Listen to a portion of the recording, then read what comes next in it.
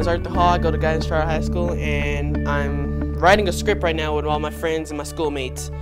So we're writing a script, but I'm also directing it. So I'm writing it out, and I'm planning out where everyone's supposed to be, and how everyone's supposed to be, and how they're supposed to act, and how that character's supposed to be acting. And right now, I'm also training in Final Cut Pro, so I can kind of get a feel of it, so I could use it in other workplaces that use like people like me and my directing and editing skills.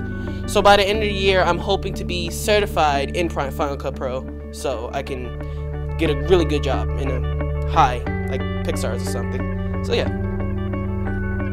My name is Samaya. I'm in 9th grade, and I'm directing and writing a script for my media class. It's called Don't Cross Alice, and I'm managing 12 people between my crew and my cast, and it's really fun. Okay.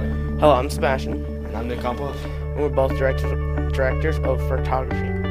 And we're currently making a little short film for our class.